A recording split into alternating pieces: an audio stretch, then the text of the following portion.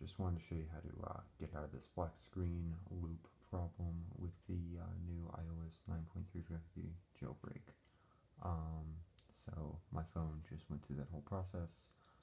It did finally come to the hello screen, so I will show you how to get out of the boot loop black screen problem and show you at least what worked for me, how to get this functioning. So let me just log in here real quick. As you can see, it tells you to select a network. Mine's already selected. And then I'm typing in my passcode for my iCloud account.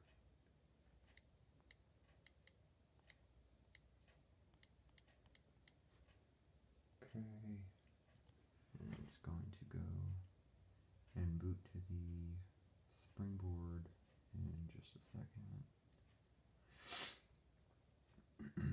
Okay, welcome to iPhone. Alright, so basically the first thing I do here is I turn it in airplane mode. Next thing I do is I check to see if any apps are open. See, I had these open from before and it was unsuccessful. Close those. Next, pull down notification shade. Check to see if there's any notifications. If there are, clear them all. Next, just go to General. Go to your device management. Approve the app.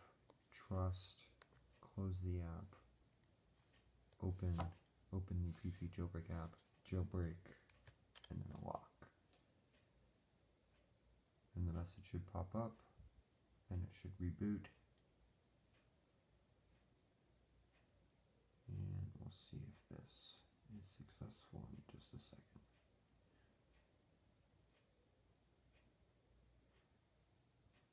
As far as everything else, you can, if it doesn't boot up right away, you could try waiting about 10 to 15 seconds after you press the button on the jailbreak app itself and then push the lock screen.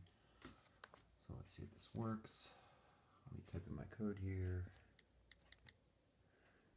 Okay, there we go. And there we go. Nope, don't forget to turn back on airplane mode.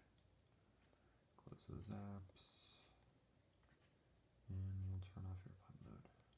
Alright, so that's it. Let me know if it works for you. It works for me. Sometimes it's a little finicky, but definitely turning off airplane mode and clearing your notifications and the apps in your app drawer seem to help. So let me know if it works. Let me know if it doesn't. I'll try to help anybody that has a problem. I'll do my best. And yeah, alright guys, take care. Peace.